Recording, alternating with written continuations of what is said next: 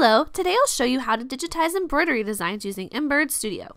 This is a program you can download from the Embroidery website, and you can experiment with the free trial, but the licensed version where you can actually save what you create and use all the functions does have a registration cost.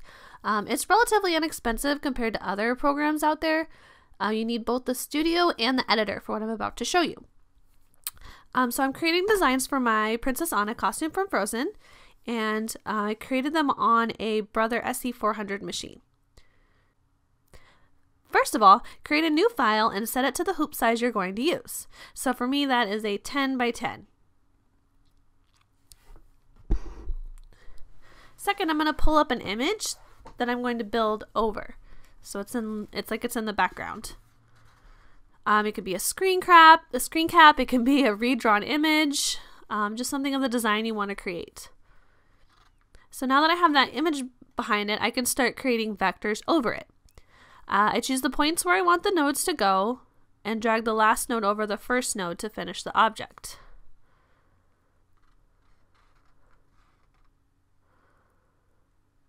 So here I'm doing a very linear part of the stem.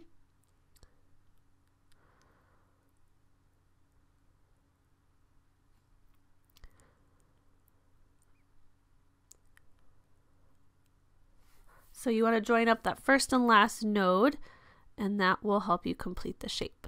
You can always go back and clean it up. That's the nice thing.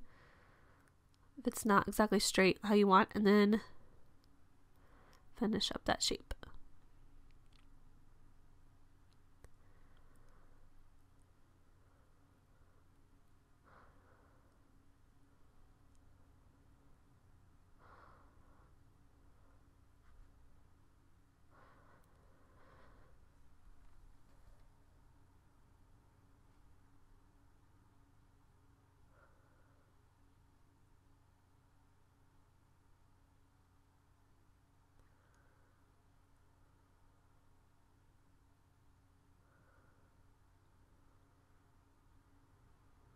There, now my shape is all together, and I'm going to fill it with stitches. Well, first I'm going to go back and clean up one more thing, and then I'm going to fill it with stitches.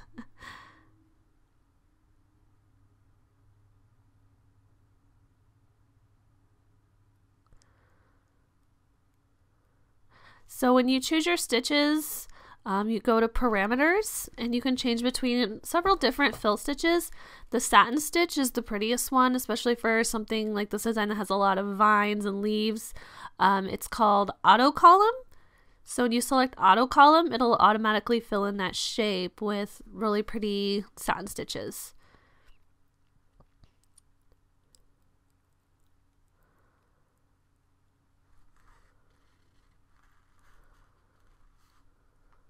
Make sure you save often. It really stinks to work on this for a long time and then lose what you've made. So now I'm going to do a shape that has more curves and show you what that looks like.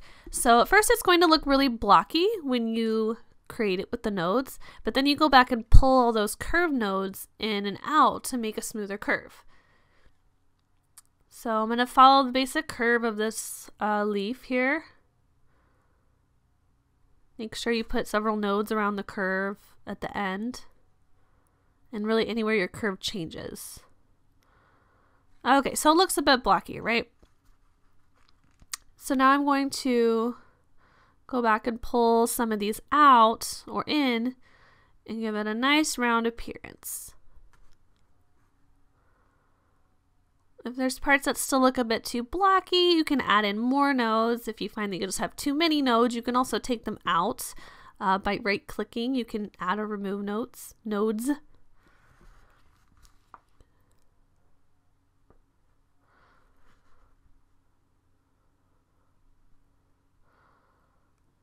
it's looking pretty good.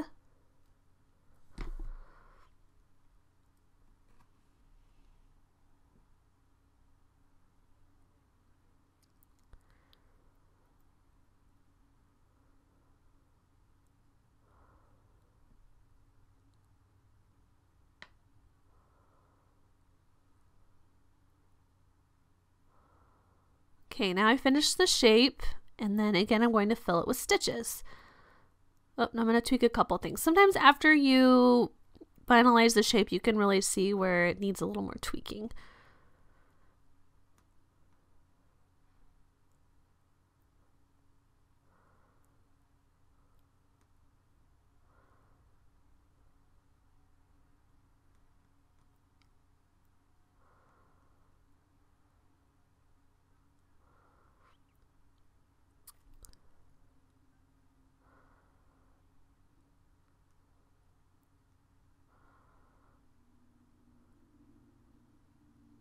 I'm just trying to get that first node and the last node to overlap so I can finish my shape.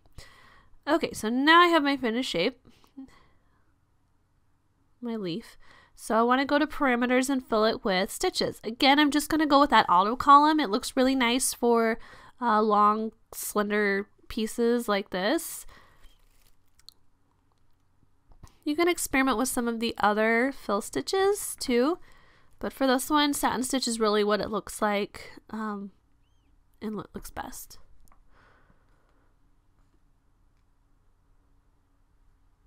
Okay, so obviously for a design like this, there's a lot of symmetry. I don't want to redraw all the shapes again. Number one, it's tedious. Number two, it probably won't end up exactly the same.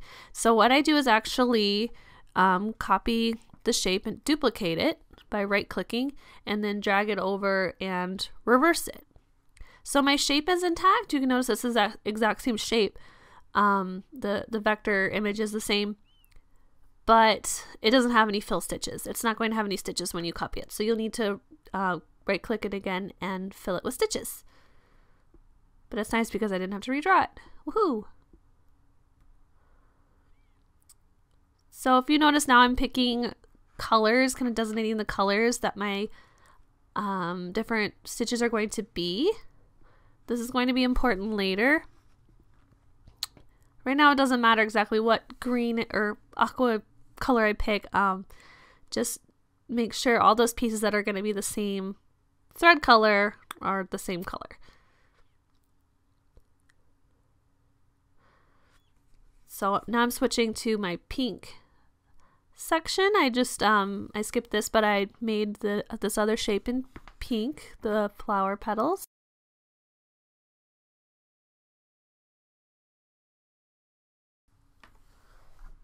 Alright, next I'm going to show you how to make a pre-existing shape that Embroidery has. So here I wanted to make a circle. So you want to start by clicking your first node and then you go up into the menu and create your shape.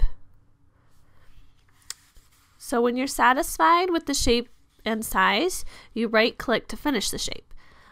You can move it around and resize it from there. I have a hard time getting the circles on the right spot to begin with, so you can always move it around. And then finally you're going to fill it with stitches just like we did the other ones.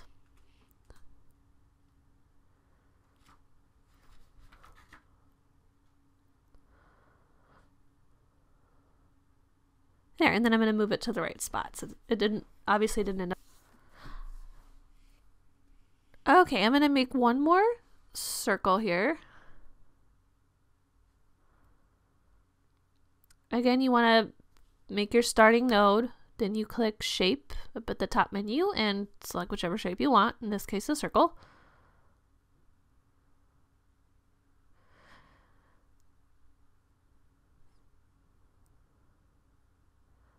Gonna finish my shape here and fill it in with some stitches.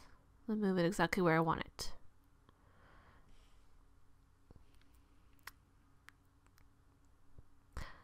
Again, this is a different color, so I want to go into, notice my menu on the right, I've got everything color coded. I have to change this little circle to be a different color. It's going to have a different thread color when I actually embroider it.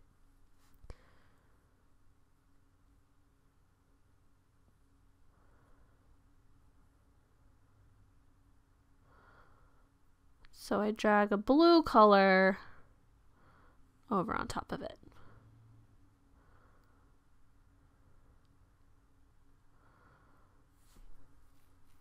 And that's my flower design for my skirt so far.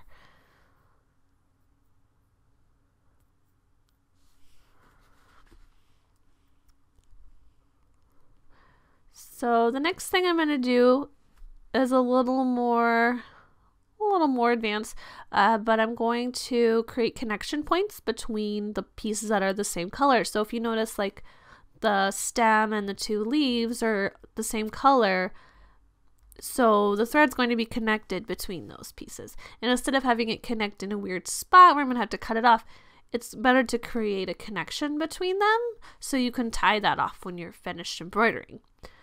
So I'm kind of changing where the start and end points are, like where that thread's going to stop and go to the next shape, to more logical placement, so it's not just coming off the middle of my piece.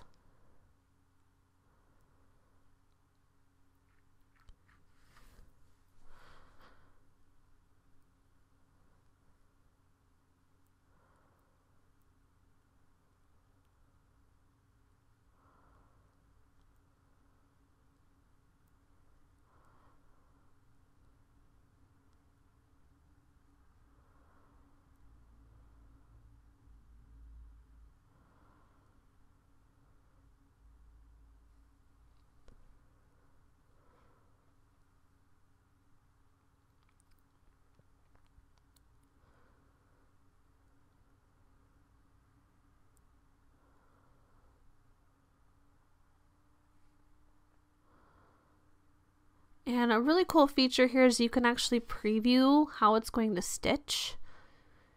So you can see like what order and which direction the stitches are going to go and see if that's what you want. And if not, you can go back. Again, you can always go back and change it. Change the order up. And you just change the order by moving them around in the right panel on the right. And then you can right click any shape to create a connection with the shape before it.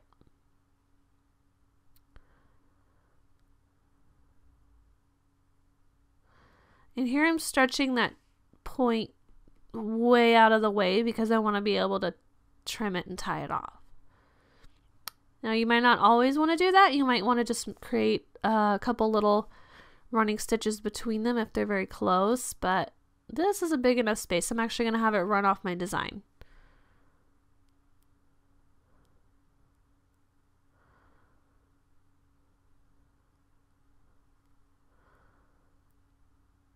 And that's nice because it's better to have a long piece you can tie off securely rather than just snipping a little thread and then having sort of a loose thread on your embroidery.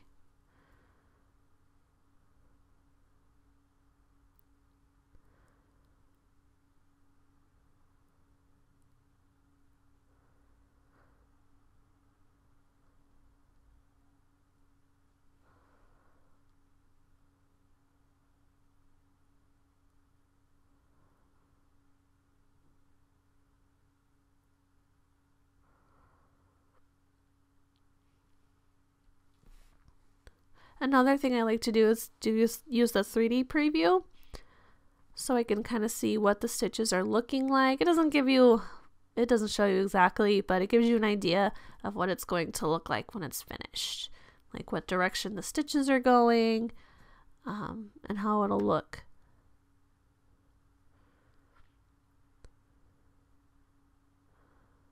Creating another connection point.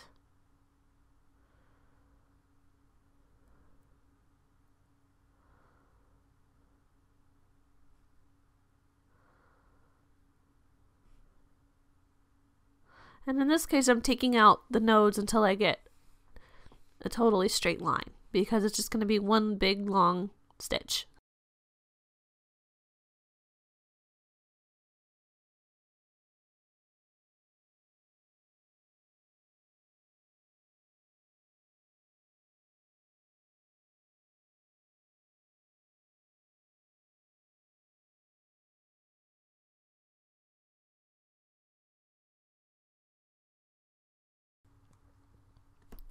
And that's what I have so far. That's the end of part 1. I'll look forward for my video of part 2. Thanks for watching. Please like, subscribe, and share.